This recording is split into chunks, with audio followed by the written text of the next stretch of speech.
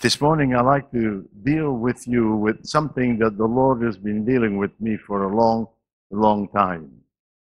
I hear people talking about the church and people saying all kinds of things about what is the church. Somebody said to me, the church is a club where you go and pay your dues to become a member. He was talking about our tithes, of course. Then somebody else, he said, well, church is a place where I have to go, because if I die, somebody has to do a funeral for me and bury for me. And when my kids get married, of course, I need a place where they can go and get married. That is the church. That is another interpretation of the church. Then there is another interpretation which you say, why you go to church? I have to go to church to feel good. Once I go once a week, I have done my duty. Now I'm okay for the rest of the week. That is another interpretation of the church. But all of those interpretations are not scriptural, by the way, and therefore they are not to be taken seriously, but just as a joke. It is important that we know what the church is like, for we are the church. And if you don't know who you are, you're in trouble. Therefore, if we are the church, we must know who we are. We must know why we are here, what we're here for. There must be a reason, certainly. When I was young, I said, when the Lord saved me, He should have taken me home right away. I would have been saved and been home, and that would be fine. But He didn't do that. Why? Because He left me here. He left you here because there is a reason for it. Why there is a reason, we'll look at it. What are we to do? What is our duty? What is our work? It's just to go to church, raise our hands, jump up and down, shout a little bit, then have a cup of coffee and forget all about it and go home and stay home for another week? Is that church? Of course it isn't. That is only a coming together and enjoying ourselves. You can do that anywhere. You can go to a pub, you can go to a club, you can go to a home, you can go to a birthday party. You can do exactly the same thing. Therefore, church must be something more important. It is something that is something that we have to take very seriously. For the interpretation of the church is an assembly of people who have the same mind and the same goal. Therefore, if you are sitting here, this is the church. We must have the same goal, and we must have the same mind. A divided mind will never receive from God. The Spirit of God will not enter into a divided building or the divided mind. He will only come when He finds an accord, when He finds something given together, something that are bound in, and they march on in the same style and the same way. This is the church. In the book of Acts chapter 2, verse 1, it says like this. The day of Pentecost, they were all what? In one accord, in one place. We are here in one place, but I will ask you, are we here in one accord? We are here in one place, and that is good. But we must also be in one accord, in one place. We must have continually in our mind and in our heart the application of the work in which God has given to us while He keeps us on this earth. Acts chapter 1, verse 14. Why are we here? The church are here to represent the kingdom of God. You are not here just to enjoy yourself for half an hour or for an hour on Sunday morning, but we are here because we have to represent the kingdom of God.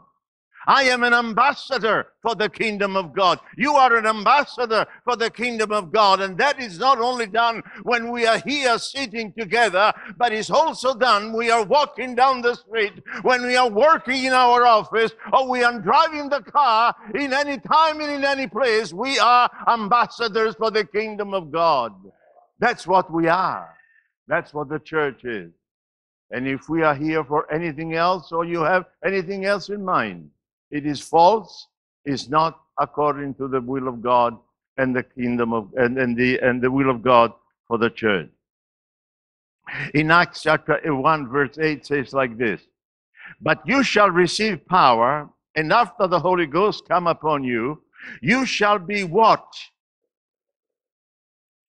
You shall be my witnesses, you shall be witnesses unto me, both in Jerusalem and in Judea and in Samaria and on the uttermost part of the earth."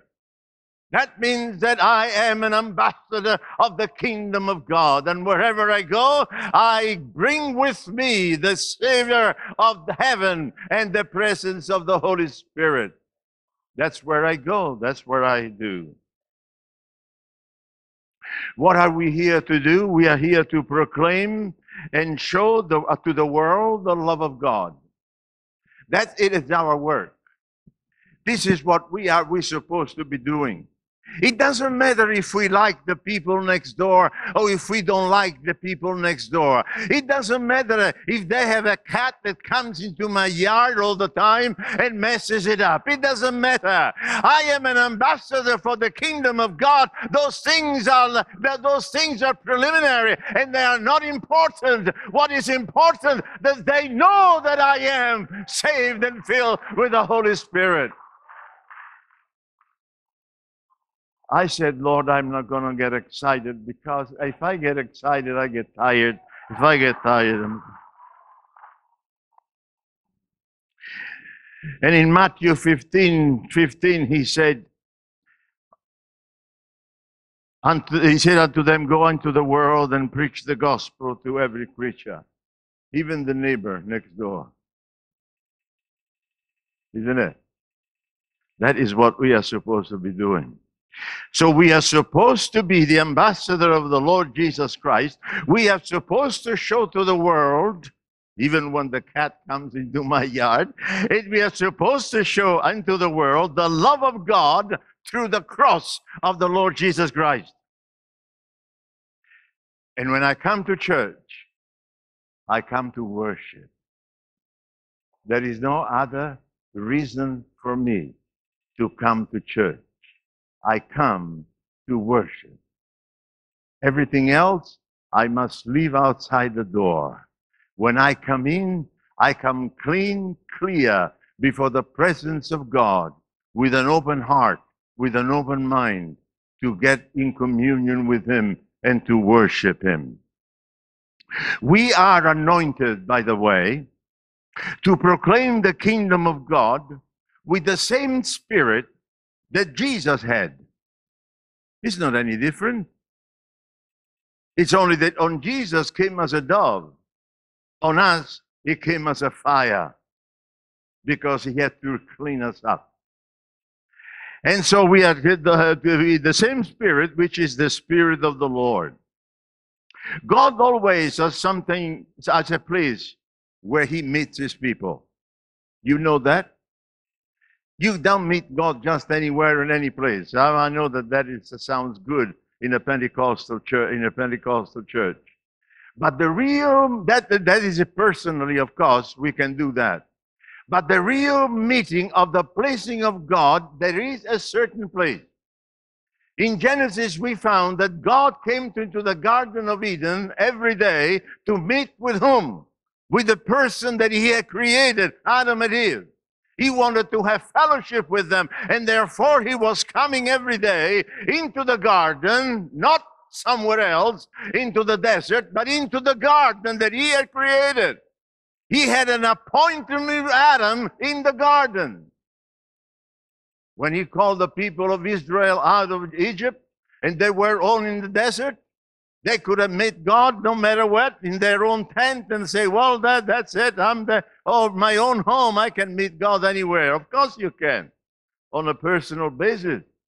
But we are not talking on personal basis here. We are talking about the church, which is a combined people, you and me put together before the presence of God. God as a meeting place. And when He took the people of Israel out of Egypt, He created a tabernacle. He had a tabernacle, and that was the place where God was meeting his people. God had a meeting place. Later on, when Israel became a nation, they built a temple. That was the place where the presence of the Lord was.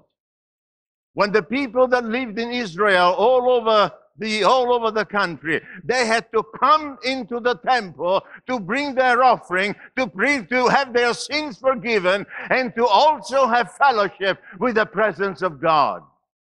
Today, we are in the church age, and God has proclaimed by his power and his glory that the church is the temple in where he will meet his people. And this is the place where we come every Sunday to meet with God. There is no other way. How we meet with God? Don't we have the Holy Spirit? Of course we have. Aren't we the temple of God? Because the Holy Spirit will dwell within us? Of course we are. Individually we are. The presence of the Holy Spirit is always with us. But it's important because the Bible also says that we are lively stones, First Peter, that we are lively stones, that we come together as many stones put together, that Jesus can build the house where the presence of the Lord will be. Therefore, when you come to church, you come as a stone. If you stay home, there is a hole in the wall. I'm not funny. It's not funny. And that hole is not good. Look how many holes there is today. That's not good. Because God wants a building that is perfectly built. And the builder, it is not a master, the builder is not just a builder, but is the master builder, which is Jesus Christ, the Son of God. Do you know that every time you come to church, Jesus has his hand upon your life and he sits you to a place and he says, stay here. This is the wall where I want you to stay. And now I'm creating a house, and through this house I want the presence of the Lord to be there. When we come together, we are coming expecting that the presence of the Lord will be there. Otherwise we don't come. What are we coming for? We are the church. Now, the 1 Peter chapter 2, verse 5. We are also lively stones. We are built to build up a spiritual house, a holy priesthood, to offer what? Spiritual sacrifice acceptable to God by Jesus Christ. It's not how good I preach. It's not how much I yell. It's not how much I jump up and down, but that I can bring a sacrifice according to the will of the Lord Jesus Christ. In First John chapter 5, verse 7 and 8, it says, for there are three that bear record in heaven, the Father, the Word, and the Holy Ghost. And these three are one. They are not three different people, they are one. There are also three that bear witnesses on earth. That is the Spirit, the water, and the blood. And these three also are one. These are the witnesses which we must have every time we come into the presence of God. Well, of course we'll have opposition. The church has always had opposition. If you think that the world is going to like you, you have a wrong idea of the church. The world is not going to like you because they did not like Jesus, Jesus our master either. Therefore, we shall have opposition. Through all the ages and time, the church and the believers have been opposed by the world. Their building have been burned out. Their leaders have been killed. And they members have been dwelt unfair, and they've been ridiculed by the world. Have you been ridiculed by the world? Are you offended when somebody doesn't agree with you? Are you offended when they are not exactly what you think they should be? My friend, you're not supposed to, because they have done that to Jesus himself. And we cannot expect anything better. It seems that in our age and time in which we are living in a time of knowledge where when we are in the church, everything is fine, everything is okay, everything is beautiful. Jesus takes care of everything. And my God, I'm so glad that he does take care of everything. But even when I go through the valley of shadow of death, Jesus is there to take care of it.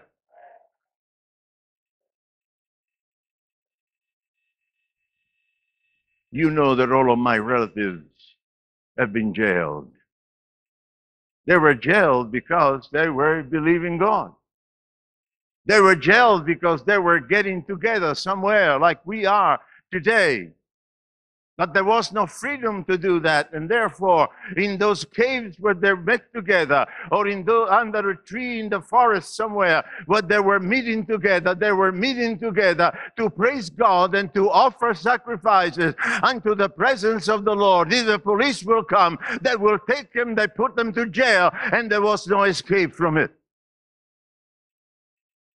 Why didn't Jesus save them? Because I believe my mother said, even in jail, you can be a testimony for the kingdom of God. I remember a man that I met in Ukraine. I preached in his church. And when he was shaking hands with me, he started crying, and tears were coming out of his eyes, and tears were flowing through his cheeks. And I asked the interpreter, I said, why is he crying? Oh, he said, because he's so happy that he's got a family that lives so far away that he doesn't know. And he's just waiting for the day in which he can meet all of his relatives from all over the world. Then they told me that this man was a man of God, that he was taken by the KBG many times and sent to Siberia. So every time he would come home, he would go into the meeting. They will take him and go back to Siberia. He went to Siberia so many times. So he turned around and he said, well, I went to Siberia for so many times. He said, what am I going to do? I'm going to start a church in Siberia as well. You see, there is always a way of doing things if you are on God's side. We cannot take things and say, oh, well, poor me. Look at what's happening to me. What's happening to you, it is according to what God has provided for you. And if he's going to send you to Siberia, it is because he wants a church in Siberia. That is the church. That is you. That's me. That's what we are doing. We will always find opposition from the world, but that opposition must come for the glory of God. I remember forget about how old I was, but it was some time ago. I was starting a church somewhere.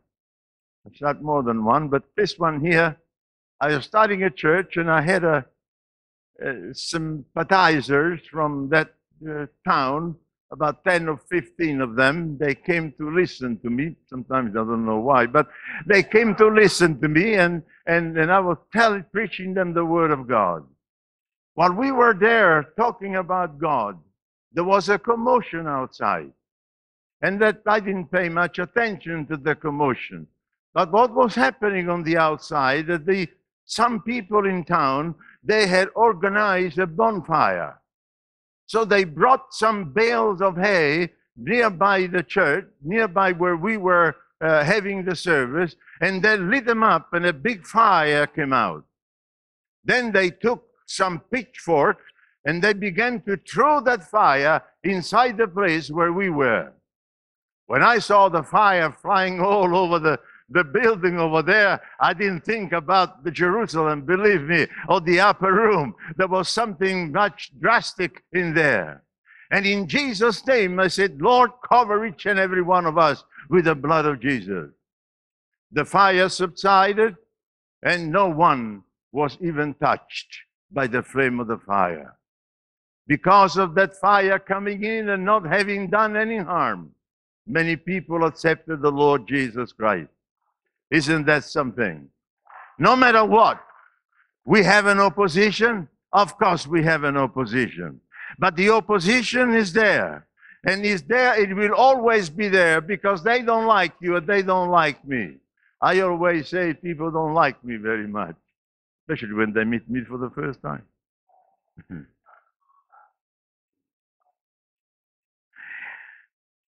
The people, through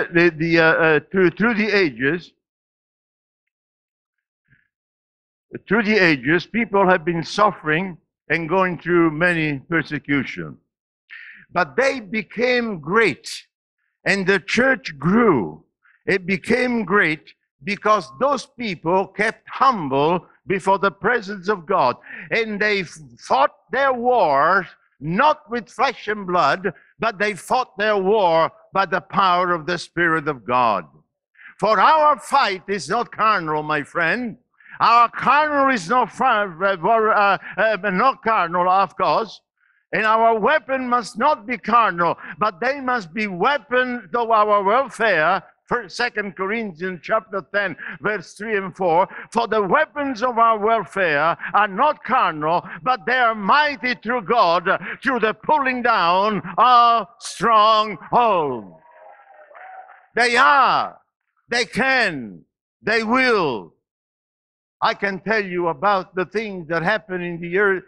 Some of these things that I've been telling you, they didn't happen in the old days. They happen now. To our much educated society, they're still trying to burn you up. Understand that? That's how much they like you. But if you look in the old ages, the history tells us that when the Christian church, when the Christians were taken by the Romans, they were chained and they were put into the Colosseum, in the arena of the Colosseum. I grew up there, so I know the Colosseum pretty well. And they were brought into the arena. Some of them were burned alive. Some of them were given to the lion. Some of them were killed by the sword. Some of them were just speared and killed in those arenas.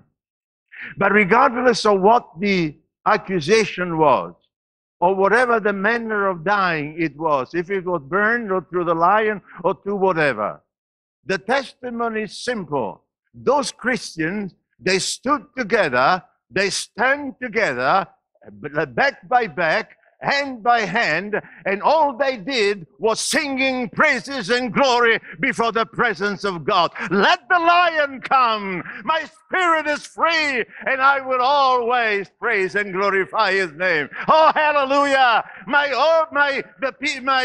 older brothers did it, and I can do it too.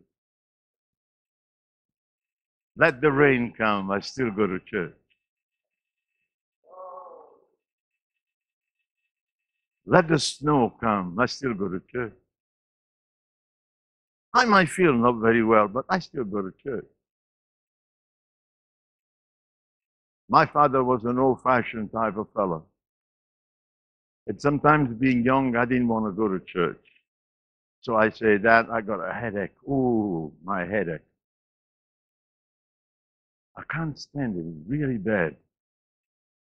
Oh, he said, son, get ready. We go to church. We'll pray for you.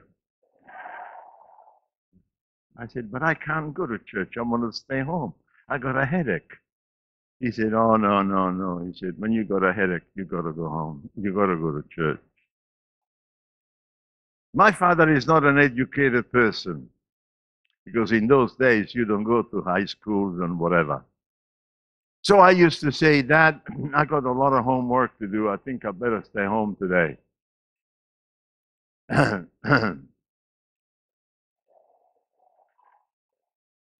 I couldn't win. No way. He didn't know what having homework meant.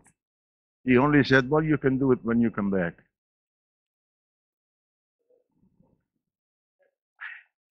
So through the time of persecution and hardness, in John chapter 14, verse 1, Jesus said, "Let not your heart be in trouble. You believe in God, and you believe also in me." Who you believe today?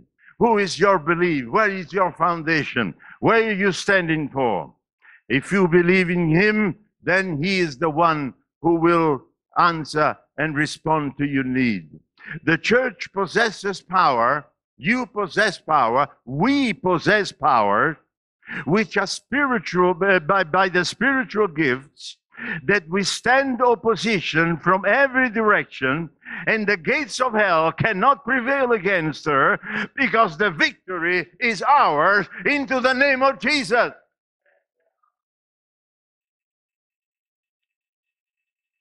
Sometimes when you get old, you get a lot of things come into your mind, but the devil tried to physically kill me twice. One time he's trying to get me down the precipice up in the mountain. And the only way I'm still here is because I realized what was happening. I stood up and I said, "In the name of Jesus." You know there is power in that name. And the second time I was walking in the streets of New York. I had a grocery in my hands. I was going home, when a man came rushing to me, yelling and screaming. And when he came close to me, I looked at him. His eyes were red like fire. He was talking so fast I couldn't understand what he was saying. But suddenly, by looking at him, I realized that something was wrong. I didn't know exactly what, but something was wrong. So I looked up in his eyes and I said, "In Jesus' name, shut up and back out." You can be very funny, you can be very nice with when the devil comes in, you know. So what he did, he stopped talking.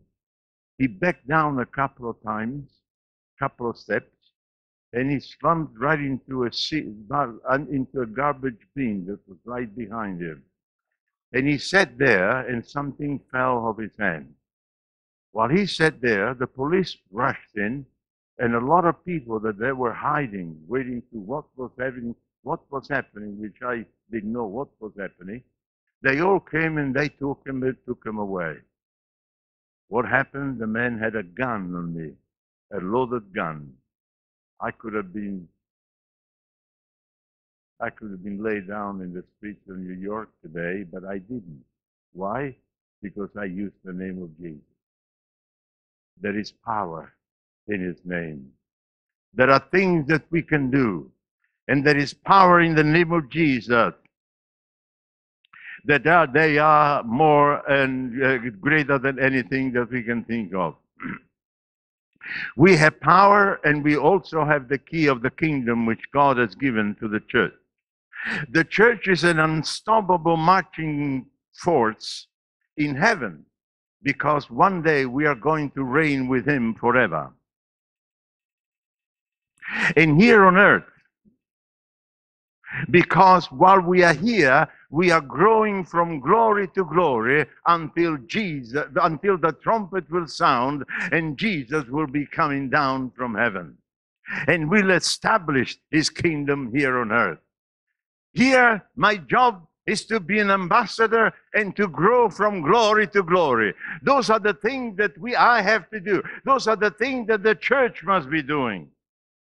For on that day when the Lord himself shall descend from heaven, 1 Thessalonians chapter 4, verse 16, you know it very well, and therefore, if it's on there, it's okay, but put it down for your next study. That will be a great time. Because if I am still alive, my family will be resurrected, they'll be waiting for me, and together we'll go up. That's a good thought, isn't it? Yes, we go on to be with the Lord forever. We are encouraged by the Word of God to run to the future with confidence, because the Father, the Son, and the Holy Ghost is with us. And when they are with us, we can learn and we can go. So let us learn to worship in spirit and in truth. Let us be the salt of the earth and the light of the earth. Matthew chapter 5, verse 13. The mandate in which we have is very clear. Jesus said, greater things shall you do. Do you know that? We can do greater things that Jesus does. John chapter 14, verse 12 and verse 13. I'm not reading it because time is going fast. How do I know time is going fast? I'm not looking at the clock, but I have a clock in my body. Therefore, if the church is so powerful, I will ask myself today, I ask why a church that is so powerful does not do what Jesus did. Why don't we see those things here happening in our midst? It could it be because many times we are here in church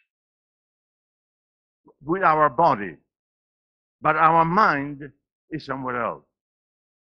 It is true that we raise our hands in worship, but what are we thinking? Where is our mind? Well, we are here together. Our body is here, but where is our mind?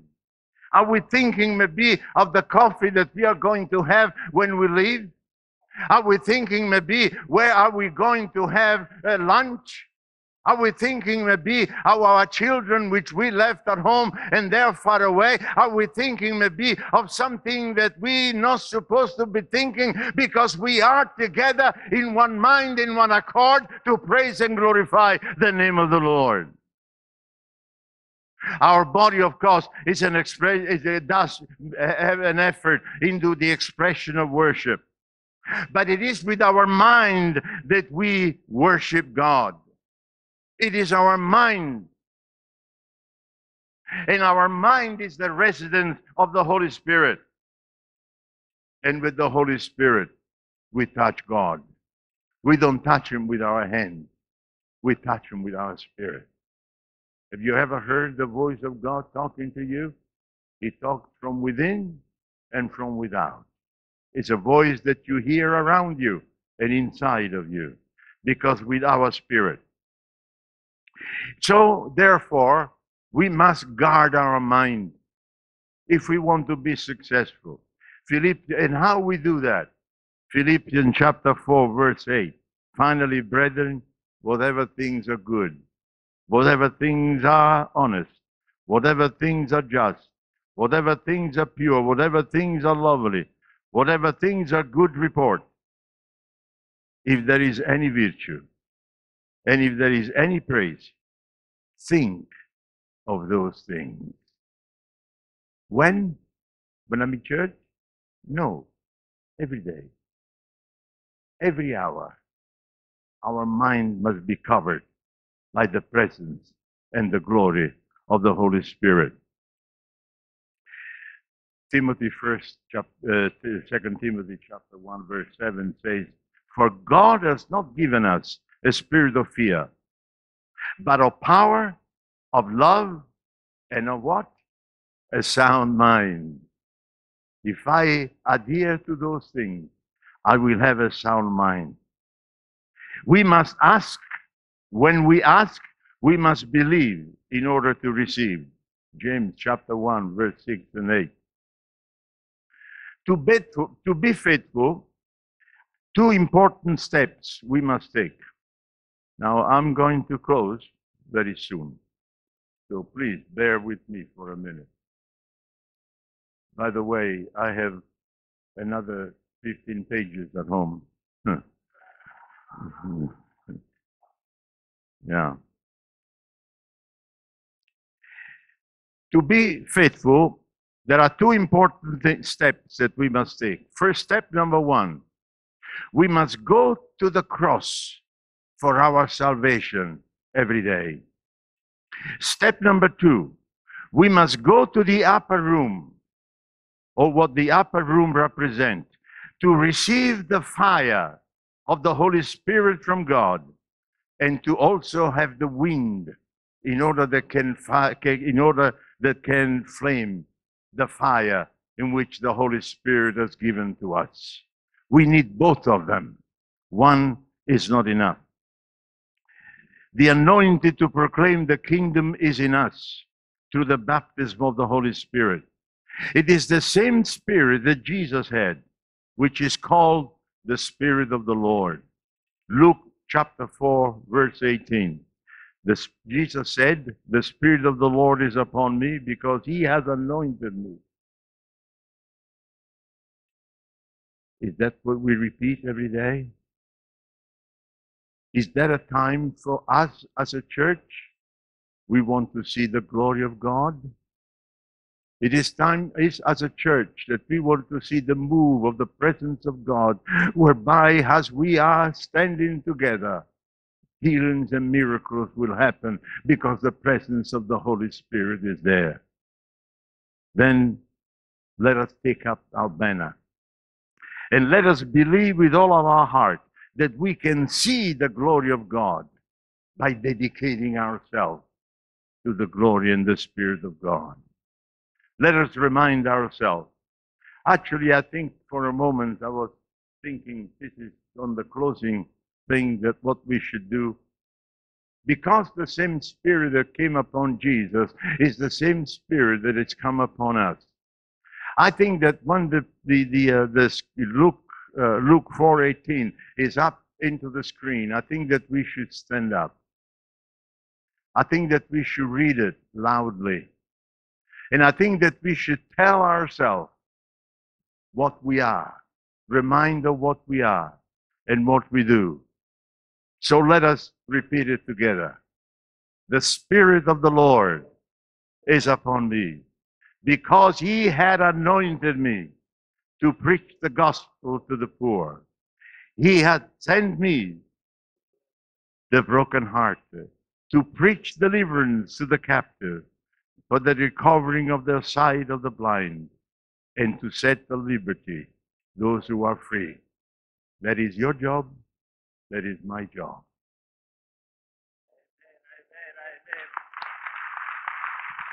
Thank you, Jesus. Thank you, Lord. Thank you, Jesus.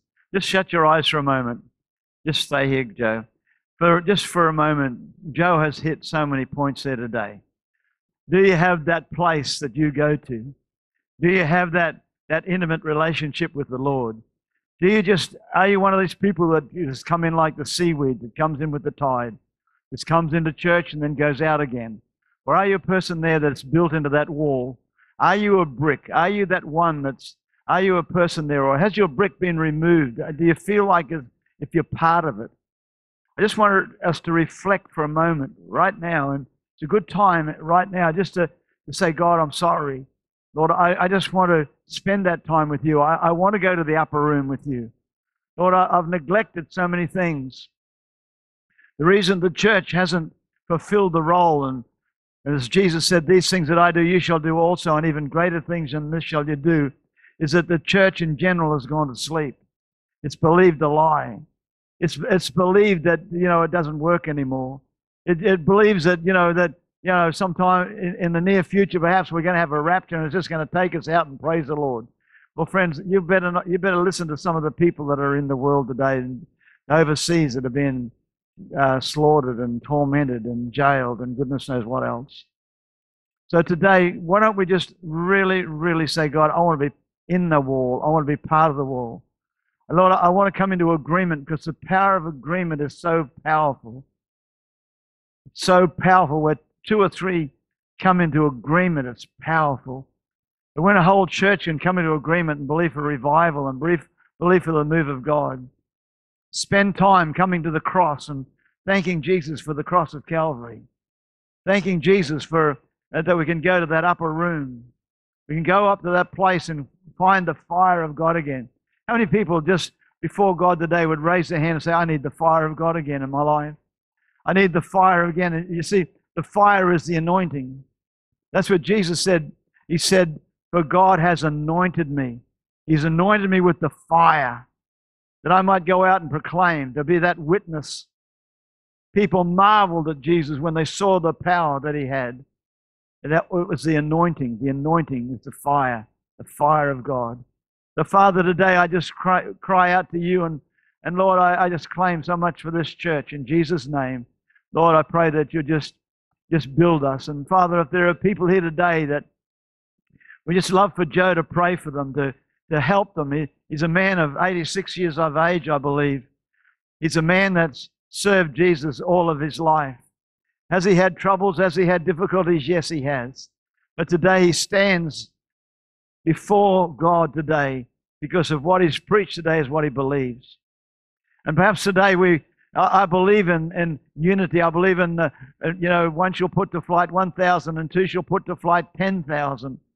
The prayer of agreement, if you can say, God, I want it, and Joe can agree with you today, that we can see, those things broken over our lives. Things broken and smashed over our lives that need to be smashed. So we're just going to open this altar to you today. We're going to open it to you today. And if you'd like to come, just quickly come this morning. Just quickly come and stand in God's presence and allow Joe to minister to you. Come on, folks. Let the Spirit of God get around you. Let the power of God get around us today in Jesus' mighty name. Father, we'll give you all the praise. We'll give you all the glory. We'll give you all the praise. We'll give you all the glory. All the praise, all the glory. To God be the glory, amen. To God be the glory. To God be the glory.